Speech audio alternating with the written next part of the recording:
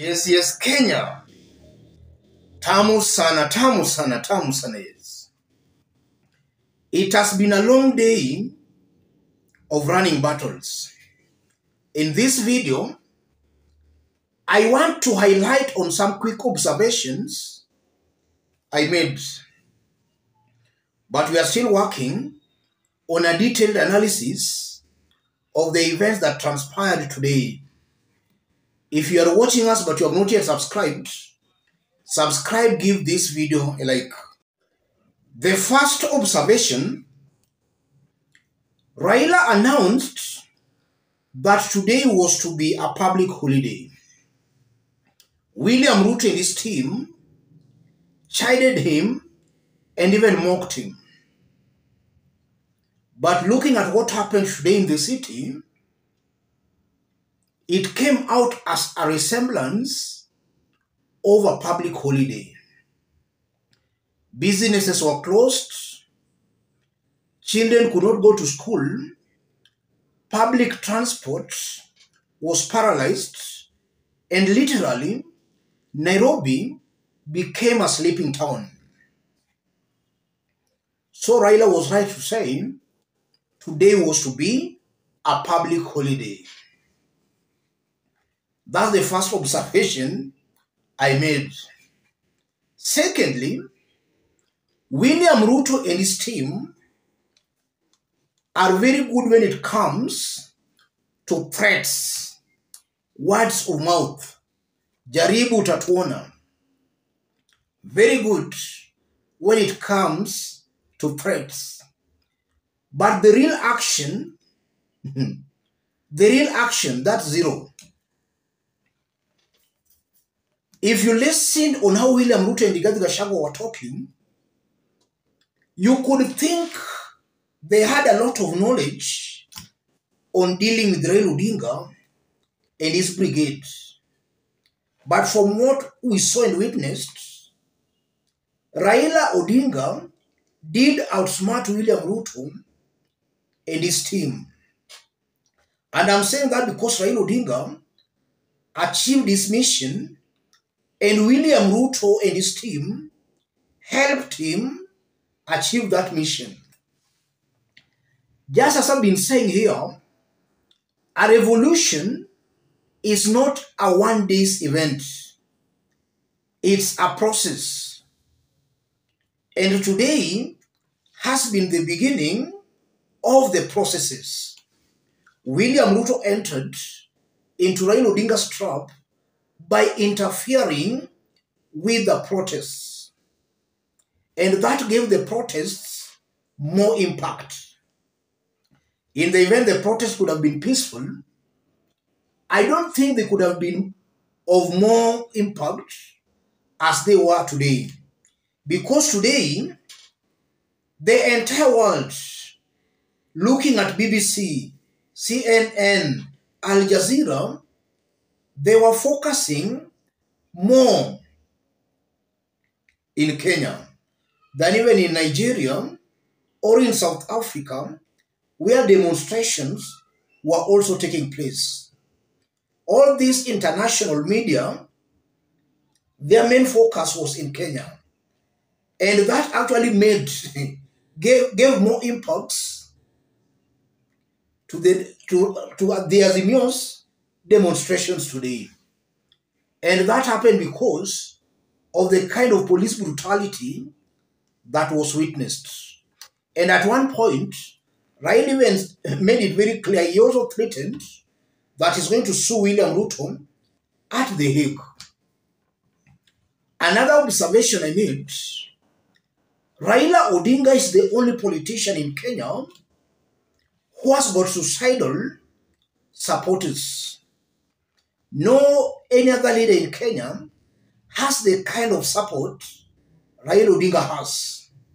And I'm saying that because the kind of force William Ruto was prepared to deal with Raila Odinga supporters, nobody could even think or expect that events like this could happen.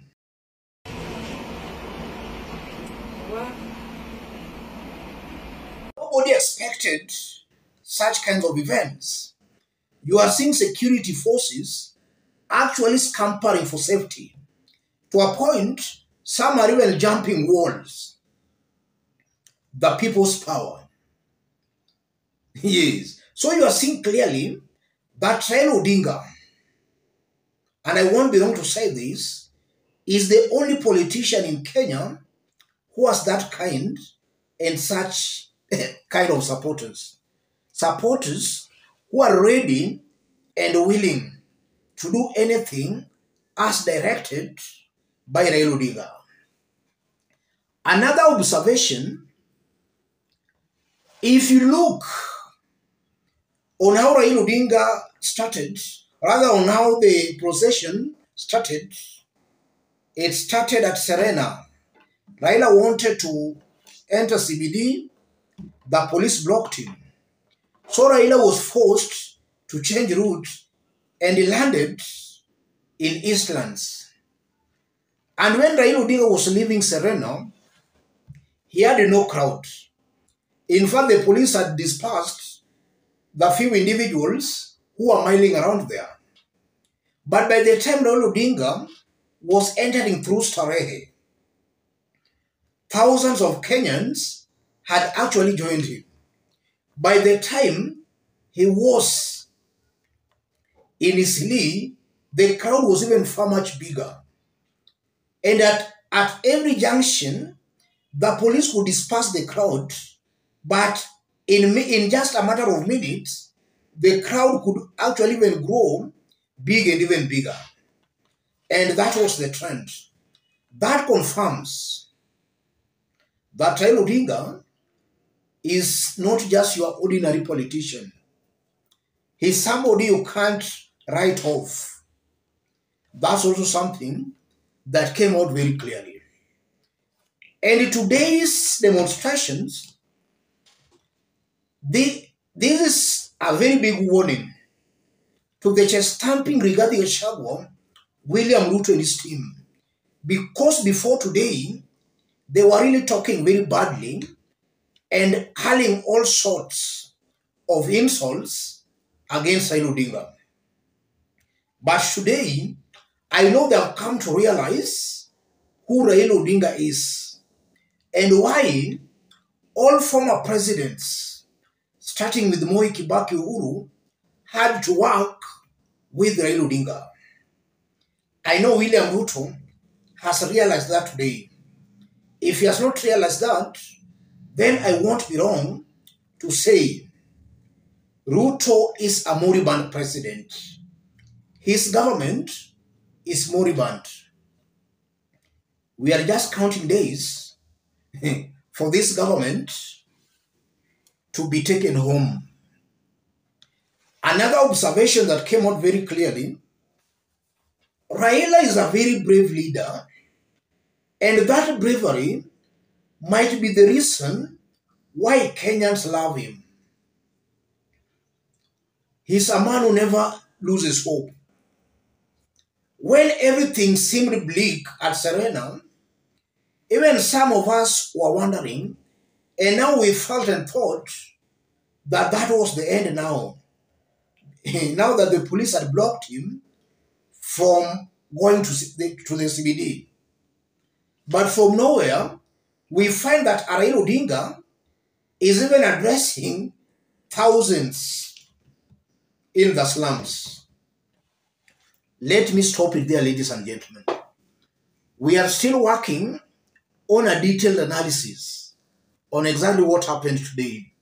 Make sure you stay tuned for that detailed analysis by subscribing to our channel. Yes. And for those who want to support the forum, I've pinned my number on the comment section. Contact me through the number or feel free to channel your support to the number. Let's meet in our next analysis.